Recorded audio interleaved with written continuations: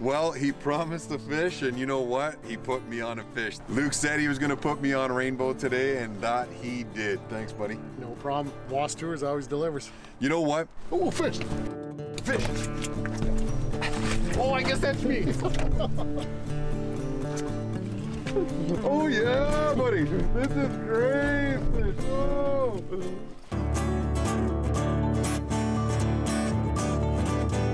Life offers no guarantees, but the one thing we've learned for sure is that the time we have is indeed precious. The more time we spend with family, friends, and with nature can make the difference between living a good life and living a great one. Join us on our quest to be participants rather than observers, to learn from our mistakes, to share our successes and our failures as we spend all of the time we have chasing our dreams, fueling our passion, and fueling the fire in the great outdoors. Closed captioning for Fuel the Fire is brought to you by letsrolloutals.ca.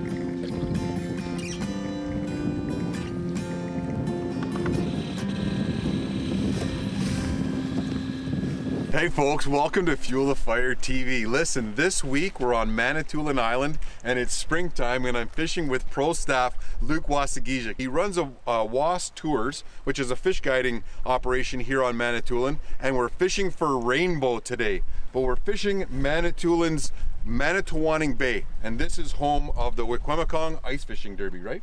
Now the Manitoulin Ice Showdown. Now the Manitoulin Ice Showdown. Tell me a little bit about that. We came up with a new format this year, changed it to 2 days over 2 lakes, 2 bodies of water here, Manitoulin Bay and Lake Manitou, and you know what, we had a fantastic time. People seem to love it and a lot of fish were caught. Right, you know, we actually fished that derby and one of our local fishermen and local guides, Dave Millette, took us out on Lake Manitou, which is the largest lake on the island, and we were going after that target weight, which was 6.40 pounds, right? We didn't know that until the opening of the day. I caught one at 6.37, which was, I thought was gonna be the winner, but pro staff Cody Hunter actually caught the $5,000 fish. But we did get some good fish that day on Lake Manitou.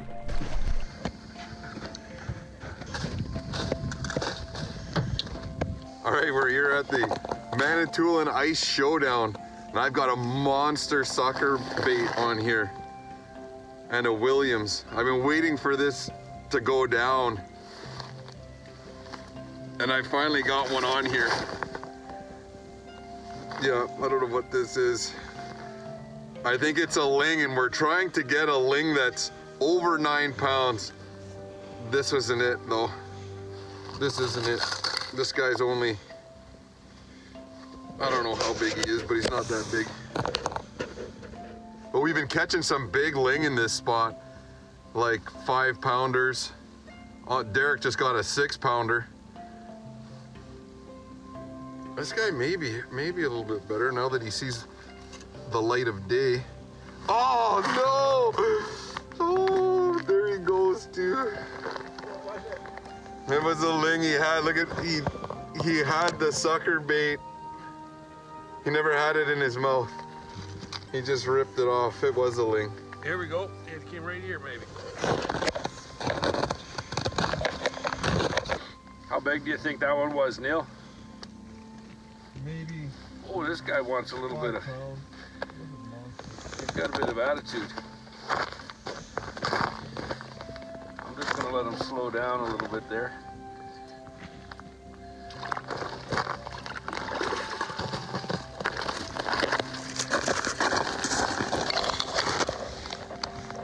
All right, what an awesome weekend. Dave, Alex, and my brother Derek.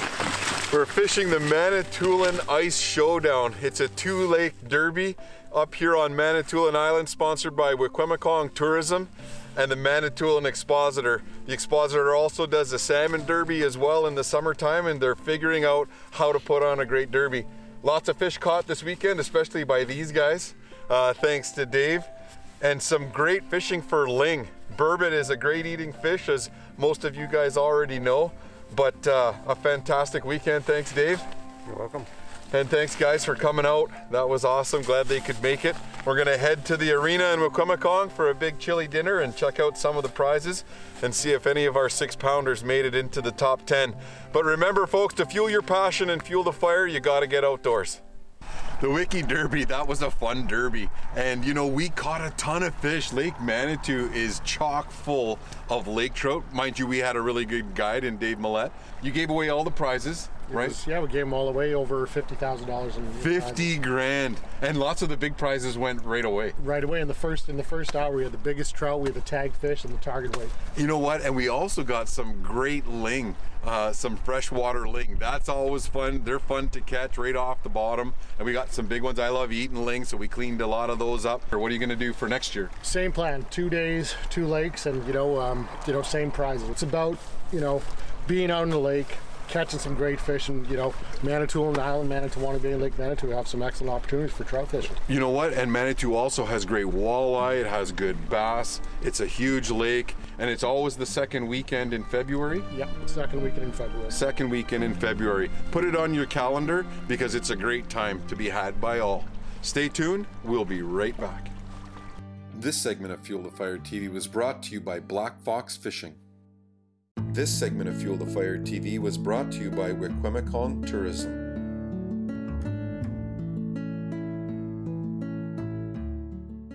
All right, we're just about to get set up here, and Luke, what have you been fishing for? Maybe a week now, or? The ice has been out for about a week. Yeah, and you know what? It's the middle of May, and the ice just left Manitoulin Bay. We're gonna try some wraps. We're just gonna try some small wraps here. This one's a chartreuse, and you've been hitting good on the crayfish. When you're trolling them at about 2 miles, you get the good action that's coming up the back. A lot of the chartreuse colors on these cloudy, overcast days seem to work good here on Manitoulin Bay. Now we're gonna fish tight into the shore. Be about 5-6 feet of water. 5 or 6 feet. Our first pass, we did see a couple in that range. Maybe that's a good idea, is to stay nice and tight into that shoreline. But we'll throw these on and get them behind the boat. All right, we got a fish on. Bring us down. We're gonna get out of this wind here while Luke fights this fish.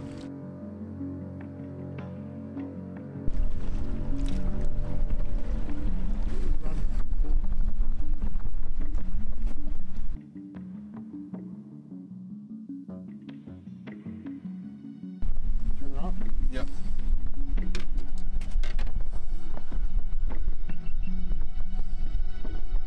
That was quick. I'm not gonna say that to Luke that I changed to the bait that I would have picked first, but I changed to the bait that I would have picked first. I'm just saying. That's what you love about these rainbows. It doesn't matter. I mean, in terms of size, you get, especially out here on Manitoulin, the average about 2 to 5 pounds. But even at 2 to 5 pounds, you're getting a good little fight. Oh yeah, he's a good fish. Oh, he'll go 3. That's at least a 3-pounder.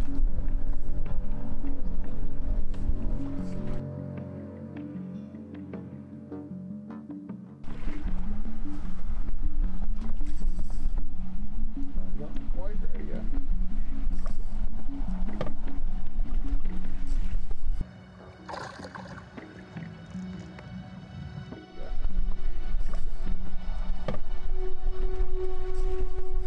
Oh, nicely done. Nice. Nicely done. You gotta love that. Look at the colors on it. That's super. You need your pliers there. Look at that on a nice little chartreuse. That's a great fish for our first fish here in Manitoulin Bay with Was Tours and Luke Wassegijig.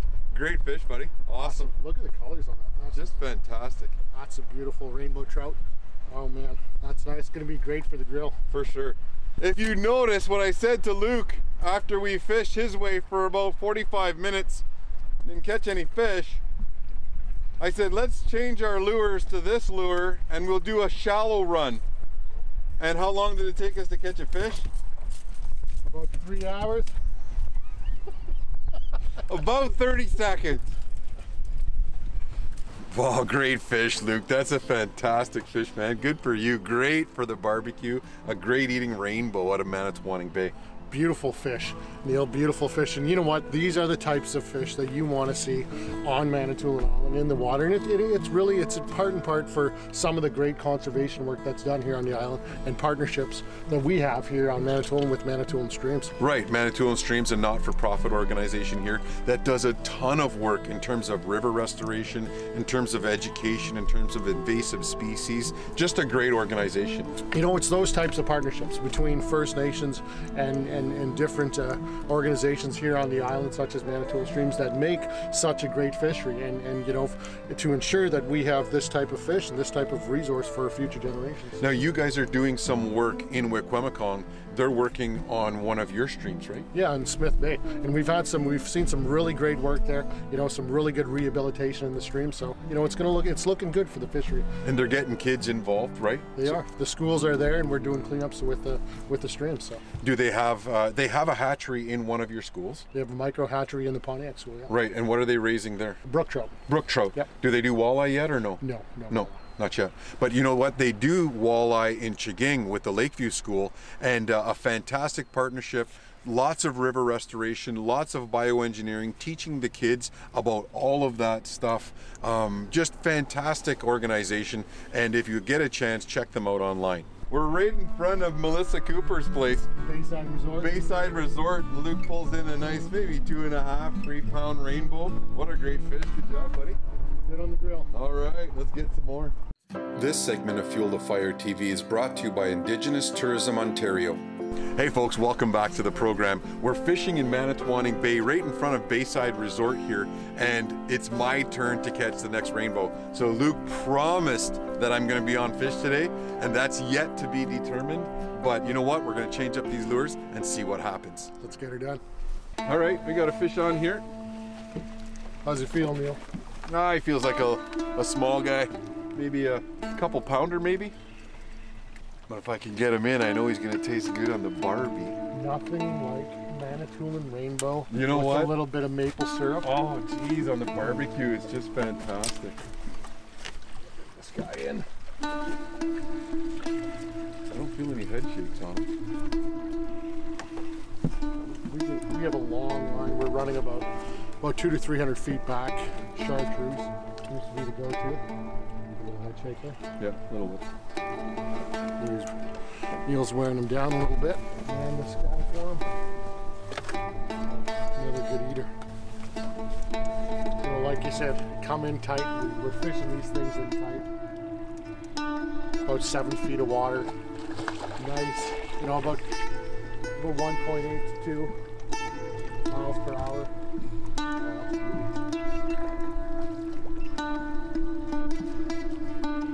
Oh yeah, this is a good little fish. This is awesome. This is a great fish, actually. Perfect eater. Perfect.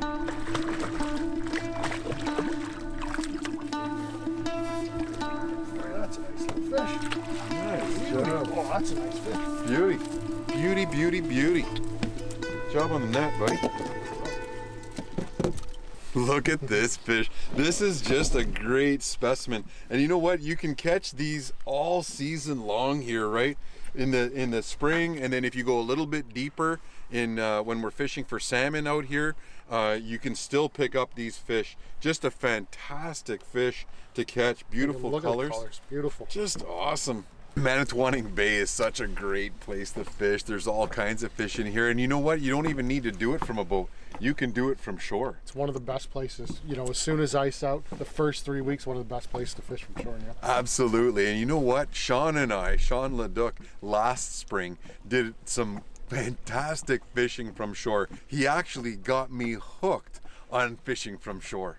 We're fishing in and around Manitoulin Island, and you don't have to do it in a boat. You can do it and have just a great time from the shore. We're casting it into a current, and we're looking for those post-spawn walleye. We're gonna hook this up and see what happens, but Sean's been successful here before in the past, and hopefully tonight is no exception to that. Down here we're doing some shore fishing, a little current, and it looks like I got a real nice walleye. Check this out, he's right here. Look at this guy, just smashed it. Look at this fish. This is a great fish. A post spawn fish. I'd say he's probably 5 pounds. I'd give him maybe 20, what are you saying that's gonna 26 incher. 26 incher. This is not one we're gonna keep.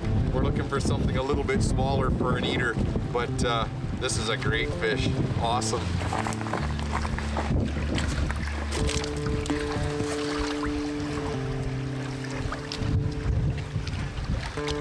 What a beautiful fish. All right, Sean's got a fish on here.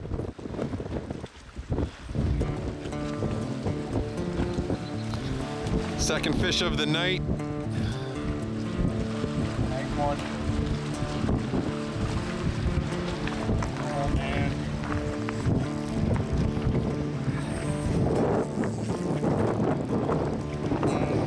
Oh, this is a big one.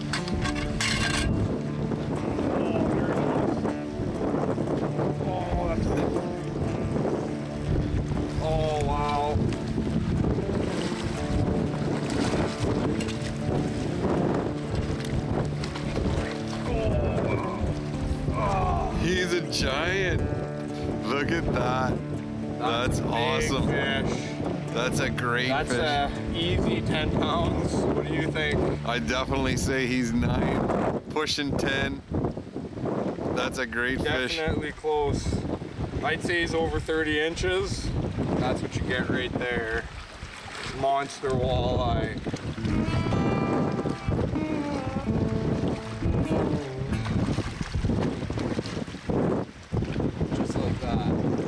What'd you think of those walleye? Those were awesome. You know what? Some of those were close to 10 pounds. You gotta love that, man. Springtime walleye, offshore, man, that's awesome. And the opener this year is only a week away. Yes, it is. Spanish River, here we come. Spanish River. That's for a different episode, but stay tuned. We'll be right back. This segment of Feel the Fire TV is brought to you by Bait to Go.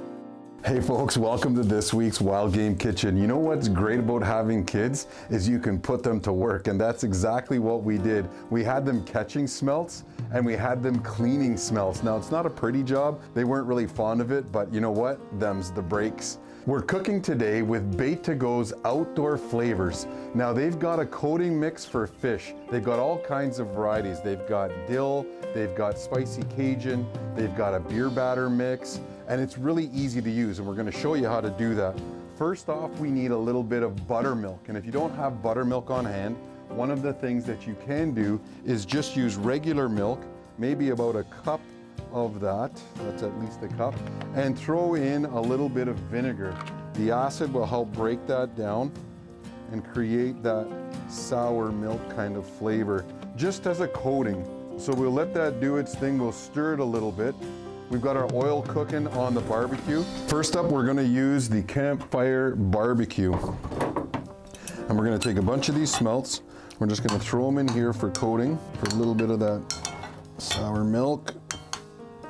And we're gonna mix them up here, and we're just gonna throw them right in the grease.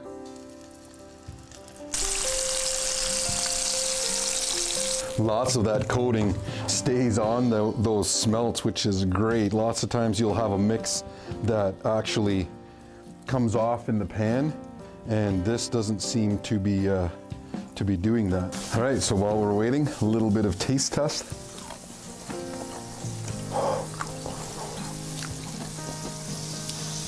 It's got a real nice barbecue flavor. Absolutely. My dad's gonna love these things. I better get my share now. And there you have it. That's this week's Wild Game Kitchen with our family enjoying the Manitoulin tradition of smelt fishing and outdoor flavors from Bait to Go. Well, he promised the fish, and you know what? He put me on a fish. Luke said he was gonna put me on rainbow today, and that he did. Thanks, buddy. No problem. Wass Tours always delivers. You know what? Oh, fish. fish.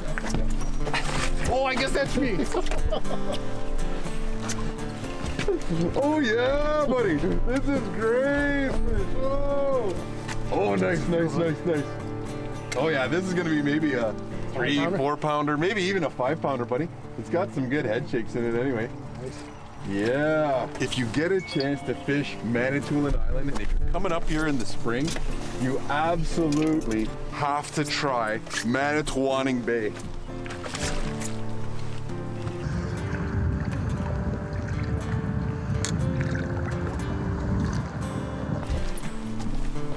Here and land this one for you.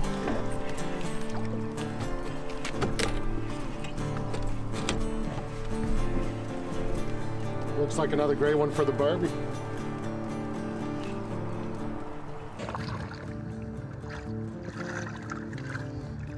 So that's a good fish. Hang on. Oh, that's a beauty.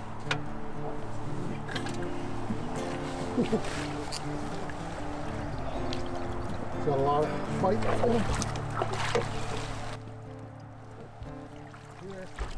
Oh, nice. Awesome. Perfect.